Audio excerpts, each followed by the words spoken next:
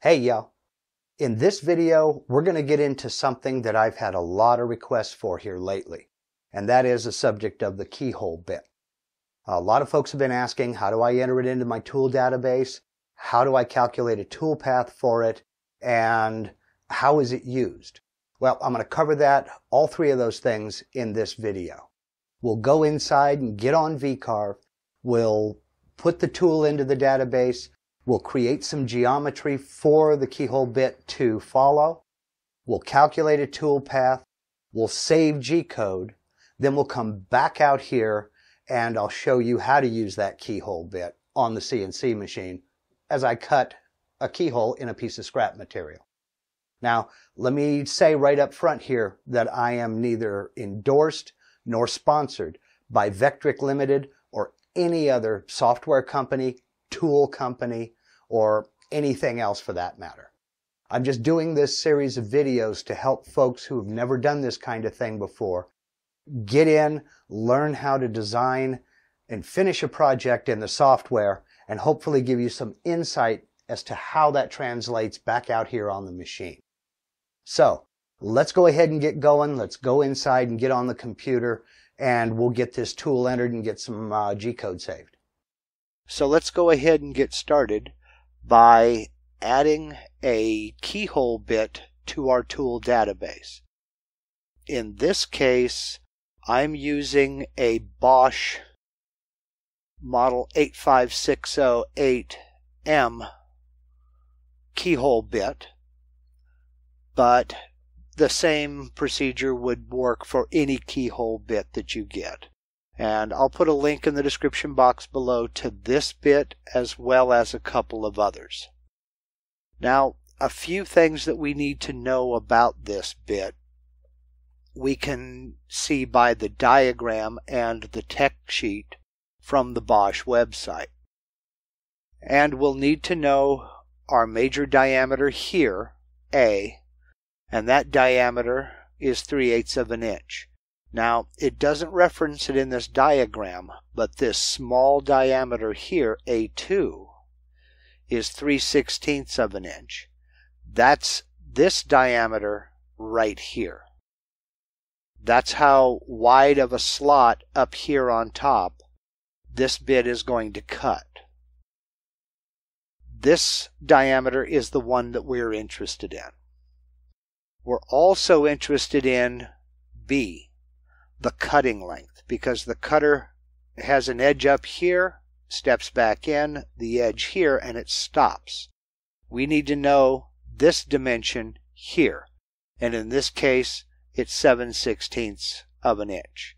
Now, I'm not going to be cutting near that deep, but we do need to know that to keep from plunging the bit too deep and trying to cut up here where there is no cutter. So we need to know that our plunge depth, our pass depth, our cutting depth can be no more than 7/16 of an inch on this particular bit. And that's the major information that we need about this bit. So back over here in our software, in order to get into the tool database, we'll have to open a file or create a file. It doesn't matter, either one. But there has to be a file open down here so we can access our database. I'll go ahead and I'll make this just accept whatever is here because we're not really going to use it. To access the database, we'll go up here to Toolpaths and then come down here to Tool Database. There is no preset, predetermined keyhole bit here for us to copy. Now, if you look down here in Specialist, I already have a keyhole bit entered. I'm going to go ahead and enter another one. I can delete the duplicate a little bit later, but I'll go ahead and enter another one just to show you how I did it. The easiest way to enter a new bit is find something similar and copy it. And this keyhole bit is similar enough to an end mill, a standard end mill, that that's what I'm going to do. So I'll go ahead and select a 1/4 inch end mill, and then I'll click copy. Now you can see we've got 2 1/4 inch end mills now. So the first thing I'm going to do is I'm going to go up here and I'm going to change the name. I'll change this to Keyhole bit. Then I'll change the measurement to 0.375 since, if you remember, our major diameter here, A, is 3/8 of an inch. I will put in the name, the model number, and any important information that I think needs to go into my notes here. Because a different keyhole bit may have different criteria, I'm going to go ahead and enter the brand and the model number.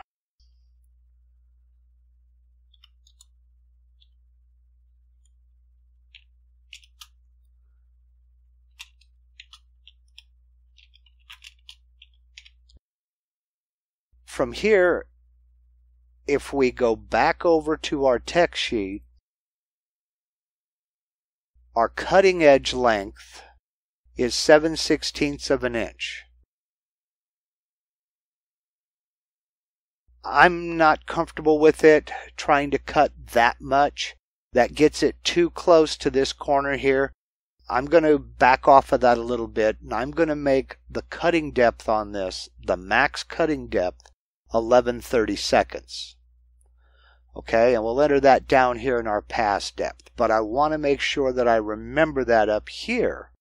So I'll put down 11/32 inch cutting depth. Okay, so those are the notes that I'm going to keep. Now the geometry of the bit, it is 0.375 diameter.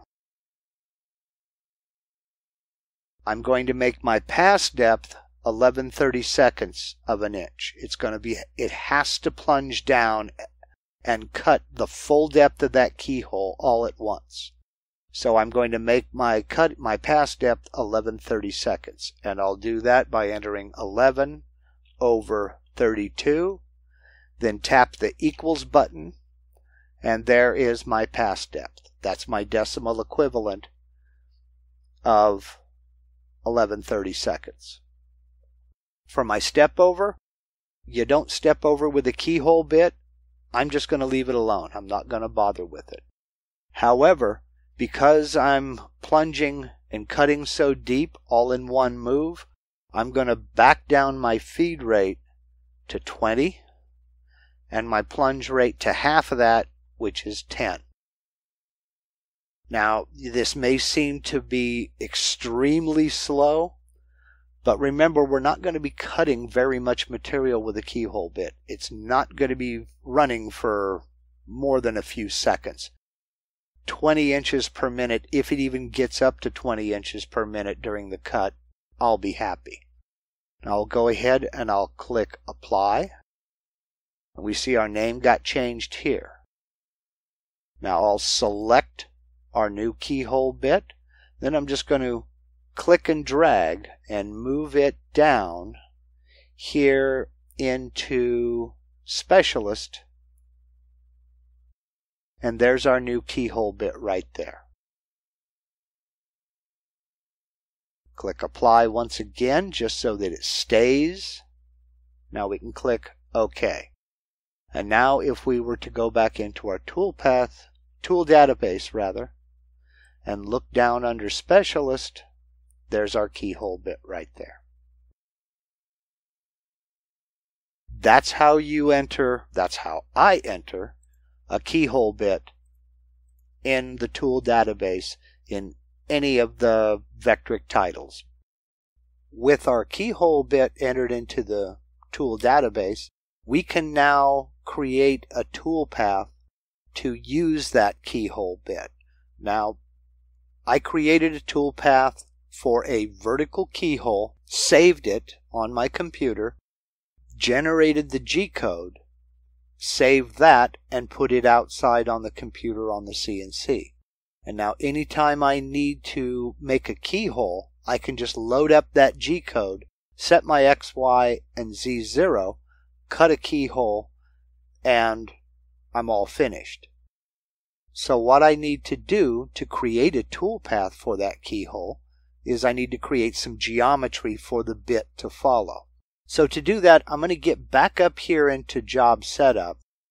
Again, I had just accepted everything as it was, but I don't need to set this up for a 12-inch by 12-inch piece. I'm going to go ahead and set this to a 2-inch by 2-inch piece. Thickness of my material, I'm going to leave it at 3/4 of an inch, and I'm going to keep it, my XY datum, in the center. So we'll go ahead and accept that. Now I need to create some geometry for the keyhole bit to follow. The easiest way to do that is to come up here and draw a rectangle. Now I want to anchor that rectangle on X0, Y0. I want the center of that rectangle to be there. So I'll change that to Y0, and that's already X0. I want a square rectangle. I want the width of that rectangle, it's going to be very small. I want the width of that rectangle to be about 0.010 of an inch. So we'll go 0.010. And I'll go ahead and I'll make the height of that rectangle 3/4 of an inch. So let's go ahead and create it. Then we'll close that. There's my rectangle there, and it's centered on my X0, Y0. Now what I want to do is I want to go ahead and just move this up. I want the bottom edge of this rectangle to be centered on my X0, Y0. So I'll go ahead and just drag that up, straight up, until this bottom end is parked right on the X0, Y0 line. Then I can click off. So now we have a little bit of geometry, but I need to make a modification. I don't want that keyhole bit to follow this rectangle completely. I just want a U-shaped vector for that keyhole bit to follow. So I'll get rid of this span of the rectangle. And I'll do that by clicking on it, then typing the letter N on my keyboard to go into node editing mode. Now we can see here we have a point or node here and a point or node here. The green point indicates that's the start point. The bit will come from X0, Y0 over to this point, plunge down, and start moving. What I want to do is get rid of this span right here. And if you look at my cursor pointer, when I get up to a vector that I can do something with, that little tilde forms right underneath it. When I've got that tilde, I'm going to right click, come down here, and click Delete Span. That's all I needed to do for that. Now, the start point jumped over to here. That's fine. It doesn't matter if your start point is on the right or on the left. Now, let me back out of here. I'll right click twice to get out of node editing. And we have our geometry that we need for a keyhole. Now, why did I do this and not just draw a single straight line vector for the bit to follow? The reason is because we need for the keyhole bit to plunge down, move upwards in this case, stop, then come back at the full depth, then lift up out of the material back here at the start point. If I were to do just a straight line with a vector here, a straight vector line, it would plunge in, cut all the way down here, then lift up out of the material here, and which is pretty useless for a keyhole slot for hanging a picture or a sign or something. So we need it to move up to the end of the keyhole, then come back. This is why I made this so thin. This is why this is only 0.010 of an inch. So now what I can do is I can select that vector, and we're ready to calculate the toolpath. I'll go over here to my Toolpaths tab. We'll do a profile toolpath. Now, I've already done one of these just to show you and to use the bit we just created. I'll select that keyhole bit.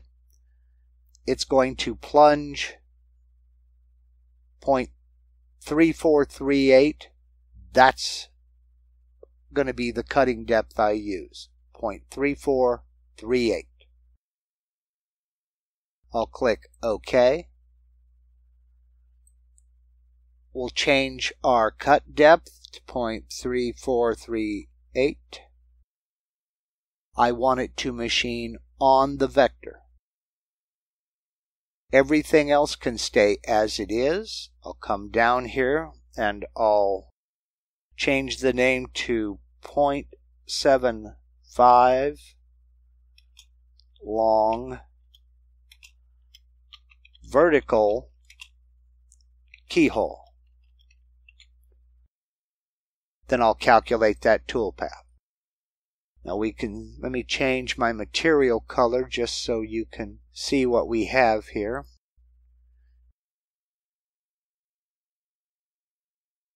And I'm not going to change the toolpath color because it would be a little bit too difficult to see. Now if we zoom in here real close, we can see we have a plunge move. This is our X0, Y0. It's going to do a rapid move from X0, Y0, plunge down into the material, move up this direction, scoot over, come back down, then lift out of the material here. Let's go back to a straight Z view here, and we'll preview that toolpath.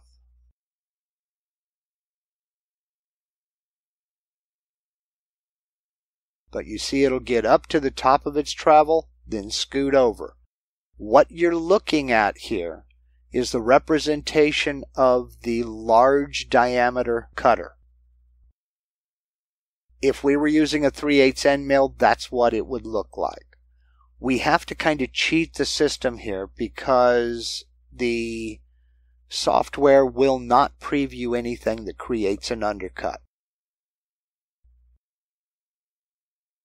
So by cheating the system and telling it that it's just a standard end mill, that's how it's going to represent the cut. But when we get outside onto the CNC and mount some material, our bit will come down, plunge in, move up, come back, then lift out of the material. That's our toolpath sorted.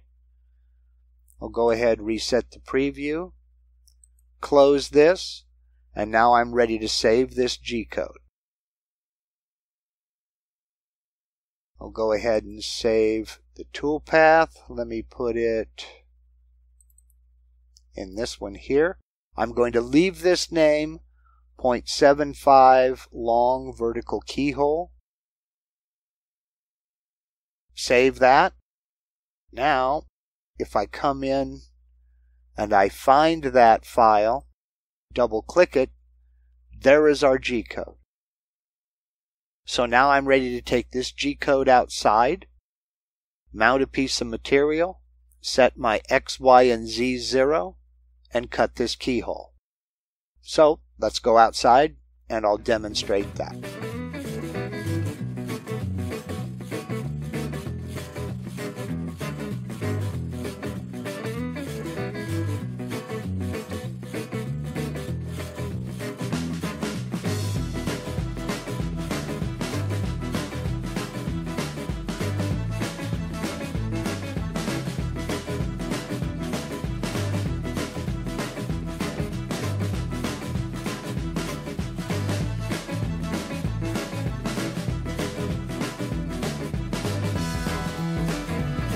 Okay, before I even mount the bit in the router, we need to do a little bit of layout here on my piece of material. Now, the first thing you'll notice is I have it screwed down onto the table. That's because we're going to plunge down into the material 11/32, almost not quite 3/8 of an inch, then move vertically in Y, then come back. This has got to be firmly mounted on the table. Screws, clamps, blocks and wedges, whatever you got to do, it's got to be firmly attached to the table because that's going to put a lot of stress on there. Speaking of 11/32, some of you are wondering, I'm sure, why I set the plunge of this bit to go 11/32. Well, that is simply because I use this predominantly in 3/4 inch thick material. And half of the thickness of this material would be 3/8 of an inch. Now, what I'm trying to do is get the keyhole to be as deep as I can into the material without running the risk of keyholing into a carving on the other side of this material. Because remember, we still have something that we've VCarved or cut out, 3D modeled on the other side of this material. Now, on 3/4 inch material, cutting 3/8 of an inch into it when you're V-carving or carving something out is not super common, but it does happen. If this were 1/2 inch material, cutting that would only leave me 1/8 of an inch if I had this bit going 3/8 of an inch deep. It's very common to cut 3/8 of an inch, or excuse me, it's very common to cut 1/8 of an inch into the front side of material when you're V-carving or carving a model or pocketing or something of that nature. So that's something that's going to have to be played with in trial and error. We know from looking at the tech sheet on this bit that I have 7/16 from here to the edge of this cutter right here. This cutter right here. So 3/8 would give me about 1/16 of an inch to play with. Adding that extra 32nd keeps this from plunging through into my carving, but still keeps enough of this bit, this cutting edge exposed out here to give me a clean cut. So that's why I went with 11/32, to try to avoid cutting a keyhole into a carving up in this area, but yet still plunge deep enough to give me a good effective keyhole that isn't going to split out the first time somebody hangs it up on the wall. So again, before we even put it in the router, we're going to do a little bit of layout. I need to find the center of my material in X and then place my keyhole location in Y. Now you can see I already did this. Little technical issue with the camera and my audio. So I'll do it again here. And I know this is an odd sized piece of, what this is MDF core plywood. It's basically nothing more than a sheet of MDF with an oak veneer on either side. It's a scrap piece that I had kicking around. It's perfect for this demonstration. I know this is an oddball size, not quite 8 inches wide. My center is going to be somewhere around 3 29/32. So I'll go ahead and mark 3 29, bring over my square, and we'll draw my center line down here like so. Now, we're cutting a 3/4 inch long keyhole slot, which to be honest is pretty big. I want to keep the top of that keyhole slot about 1 inch down from the edge if I can. I want to go no closer than 3/4 inch.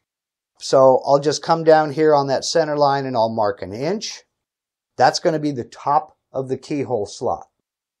Then I'll come down here to 1 3/4 inches, because 3/4 is the length of the keyhole slot, and make a tick come over with the square. There's my X0, Y0, Z0. That point right there. So now I'll mount the bit in the router, bring it over, we'll 0 Mach 3, and get started cutting. Okay, now the sharper-eyed among you will notice that I have a 1/8 inch end mill chucked in my router right now, and that's just simply because a smaller diameter bit is easier to line up on a line like so when I'm visually setting my X, Y, and Z0. So I'm going to go ahead and bring this bit down a bit just to get it close, and now I'm moving it over until the center of that bit is on my vertical line here for my X-axis. Then I'm going to come over here to Mach 3 and set my X to 0.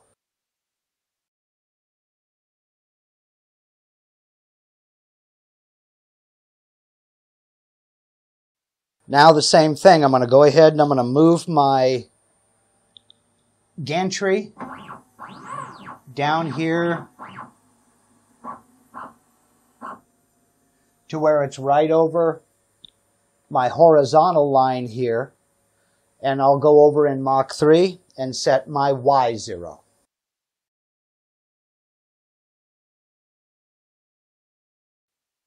Now I need to go ahead and take that 1/8 inch bit out and put in my keyhole bit.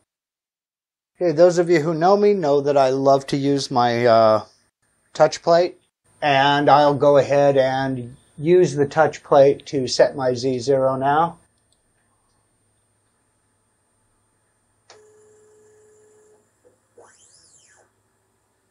Okay, now we're ready to go. If you don't use a touch plate to set your Z0, that's fine. Whichever method you choose will work fine. I know some people like to put the piece of paper down over the 0 point, bring their Z down, and use the paper to touch off. I just have the touch plate, so I'm going to use it. And we're all set and ready to go. Now I need to put on my PPE, and we'll go ahead and cut this keyhole slot right here.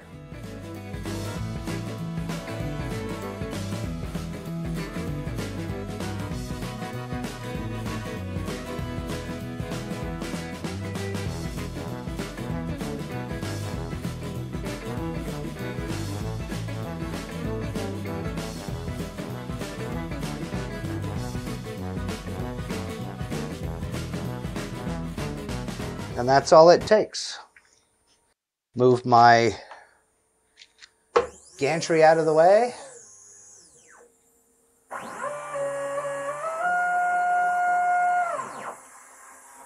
And we have a nice clean keyhole.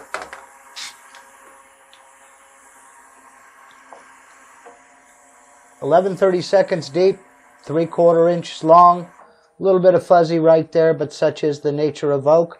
Little sanding, we're ready to go.